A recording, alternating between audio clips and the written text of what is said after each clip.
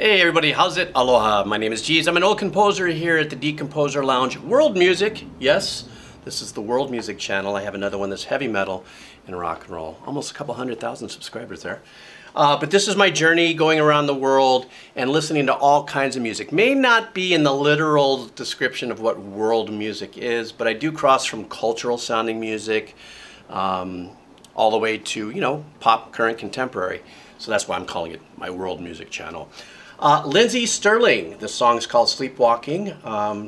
She apparently is a violinist, and I wanted to kind of get a little used, so I saw one of her other videos, so I know what I'm in for as far as composition skill and everything of that nature.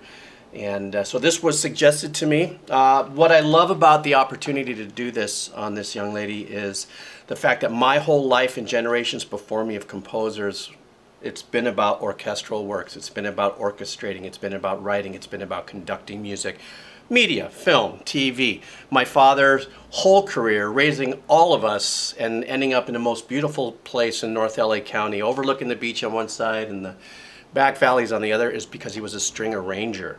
And I'll put his link down below, but everything from Michael Jackson to Sinead O'Connor, Toby Keith, to TV shows, just so many artists you can check. You can see why in here this resonates with me. Is get the opportunity to see instrumentalists, artists, especially with violins, anything from an orchestra. Even if it was a bassoon, you know, doing an instrumental, I would be all lit just to get the opportunity to hear it, which I hope maybe there is. Is there anybody out there with a bassoon soloist doing progressive music or not? I don't know. Anyhow, thank you very much for the opportunity to bring you my opinion. You know, if you see any commercials or any ads on this, it doesn't help me with the monetizing of the channel. If you want to buy me a cup of coffee, the link is down below. It also helps what I do with the kids as a hospital entertainer and children's entertainer. Some of the stuff I do for nonprofit works, anyhow. So that's my story. Cup of coffee, link down below if you'd like to support. This is Lindsey Stirling Sleepwalking. All right.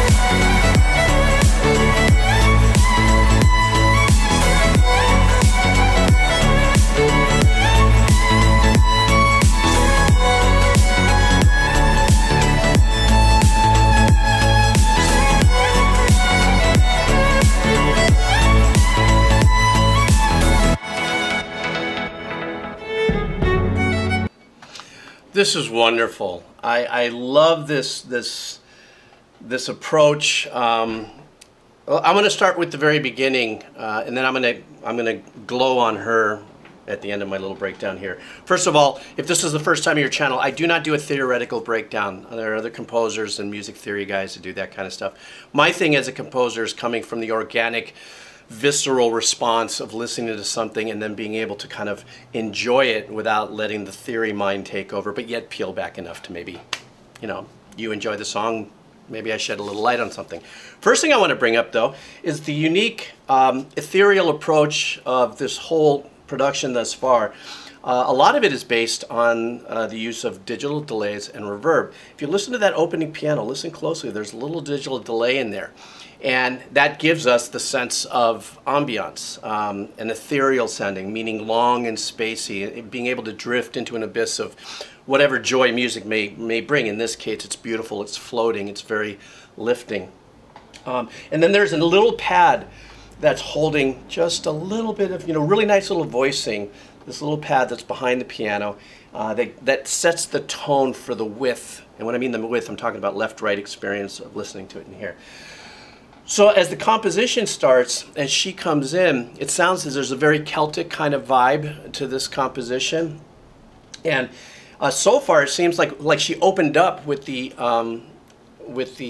hook passage, you know, but maybe an octave lower at the very beginning, the notes of the hook, which to me the hook is something that repeats itself a few times if it's a pop contemporary composition. You know, in a 3.5 minute to 4.5 minute song, you want to bring that hook and that awareness, and sometimes you wait for the minute. You know, there's an old saying, in it within a minute to win it. If you want a song to be successful, you get into that hook, and that way it can be repeated a couple times. But in this case, it seems to be a through theme thus far. I love her articulations and dynamics as she's playing through, and very, very important. The slides and stuff that's going on, yes, there are classical names for all that, but since we're doing kind of like a pure listener breakdown, that's what I like to call it. Beautiful slides and those articulations and dynamics and stuff, which breathes the instrument forward, especially in an organic composition. Something else that I really love is now, of course, this is a hybrid technical composition. And so you have the traps that come in, or the synth drums, if you would, you know, that little, you know, quarter note that comes in, gets you, the kick kind of locks you into it and stuff. But what's really cool is there's a pulsing, it sounds like an over-compressed pulsing vibe that adds to that rhythmical arrangement. And that could be, you know, whatever patch that the composers or the musicians, producers, sometimes it's all in one, is using, you know, for the chord changes there. It's doing this woo, woo, this kind of breathing vibe to it and stuff. And it seems like it's an intricate part of the patch that they've used here to give it that kind of heartbeat feeling. And then finally, before I go on, I can't help but watch the video. And something else that I love is when musicians have the capability to express themselves in the physical nature.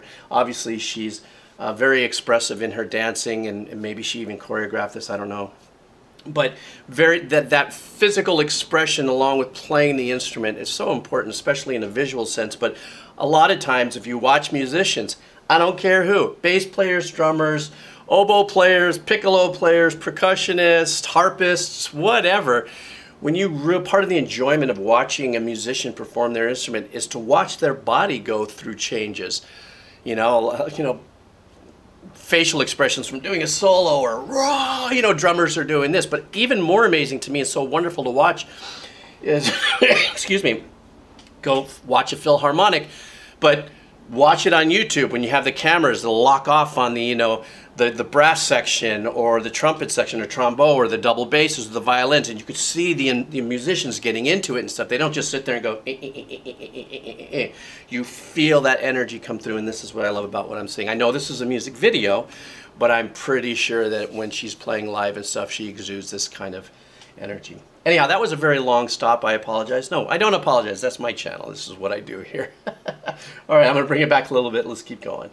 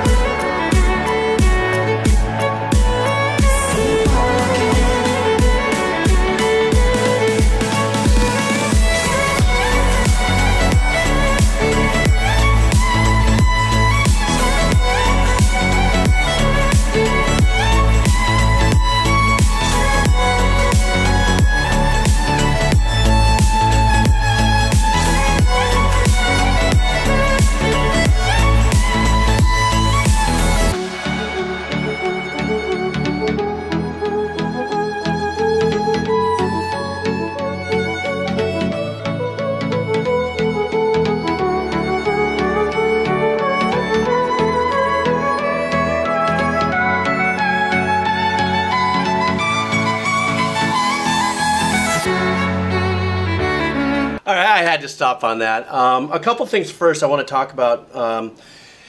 The essence of what we feel when we listen to this track, and good speakers, good headsets and stuff, and the experience of that ethereal kind of feeling and ambient has to do with the kind of reverbs that are being used. Now this is heavily, she has a really glassy reverb on her track, and it sounds like there's a little pre-delay, which means the reverb doesn't kick in immediately. It sounds like, I can't really, it kind of makes me feel that way, but she has like a long like it's a 2-second haul, like maybe could be a cathedral sound. Nowadays with technology, compared to the days, when my dad was in the studio, and then I kind of trended into the studio in the 70s and stuff, like at A&M Records, for instance, I'm sorry, Capitol Records, there's a chamber below the parking lot that were used to generate, a reverb of sorts. Nowadays we have modules, and we got all kinds of great options and stuff. But this is a very glassy kind of, sounds like it could be a cathedral long, beautiful reverb on it. Another thing that I've noticed through this journey is that she obviously does her own, secondary arrangements. Sometimes it could be a harmony to what she's playing in her melody, or another arrangement that lights up, just like what we just heard in this passage. You saw me get all like, oh, wait, what, huh? And you can hear this blooming of another arrangement coming in, and there's an engineering technique that it could be the way she was also playing the violin, as well as blooming the sound through messing around with, sometimes it could be called a telephone style EQ. You pull down certain parts of the EQ and you kind of mute this, and that arrangement was blooming and blooming. As it bloomed, the EQ changed a little bit. That could be done in automation, it could be done with the engineering, and that by the time that other arrangement came through, it matched the power of her principal melody, and I really, really loved it. And then you may have seen me go ding, ding, ding. Well, I was thinking pizzicato, but there's a nice little arrangement in there that I thought was really fun, very lifting and stuff. And then finally, I am looking at the video, and boy, they put in a lot of work in this. This is a lot of choreography and stuff, and it flows beautifully. And I know a little bit about choreography. My brother was a very successful choreographer, and danced with Whitney Houston, and had done some stuff in New York and traveling around. So the world of choreography to me is not something that's not too sure. So I'm watching this, and it's absolutely wonderful. The choreography that's been done here, as well as the performance on the video. So let me see if I just can't shut up now. We'll just get through the rest of this. I'll go back a little more. So here we go.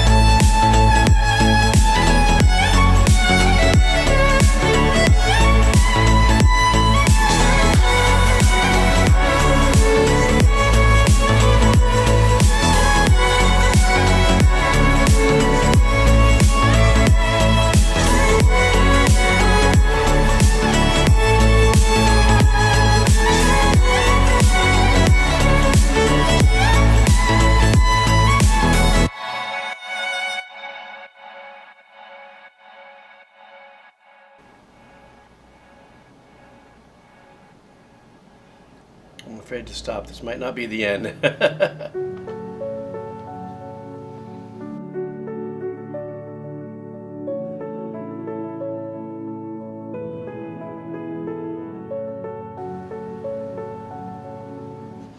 Wow, that was really nice. That was great production decision there to fade it out that way. A really great example of what I was just saying about the use of post effects to create the ambience is that little bit, that very last voicing group of strings that, or maybe it was a keypad, I'm trying to recall. If you just listen to that, da, da, da, da, how it faded in the back, but it still kept the width of the ethereal ambient sound and stuff. And so though that's probably one of quite a few different layers of post effects that were used to generate that kind of feeling. So anyhow, this was wonderful. I really love this. I love the technique of combining, you know, a beautiful instrument like the violin with technology and stuff like that for this kind of composition and expression. And I'm sure she probably has many, many tracks that a lot of you are probably going to want me to listen to moving forward, which I will do. Please leave those suggestions in my comments. As well, I'm going to put the link for my father's, he's passed away now over 10 years ago, but for his discography, because, you know, I did realize while I was listening, oh man, I kind of name dropped and stuff. I want to just make sure I can back to play. I know how people can be sometimes out there. So his discography's down there. Warning, you're going to see a picture of me. Obviously, that's not my credits, okay? I don't know why these people have a picture of me there, and I've tried to email them and say, hey, can we fix this? And I haven't heard back. Anyhow, thank you guys for hanging out. I know it's been a while since I've done a video. Thank you for your support. If you decide to buy me a cup of coffee, that link will be down below. And also, I'll put a link down below about the stuff I do with the kids, just in case you're curious about that part of my life as well. So you guys take care. Have a wonderful day. Thanks for going on this journey with Lindsey Stirling with me on the song Sleepwalking. All right, guys, take care. Aloha.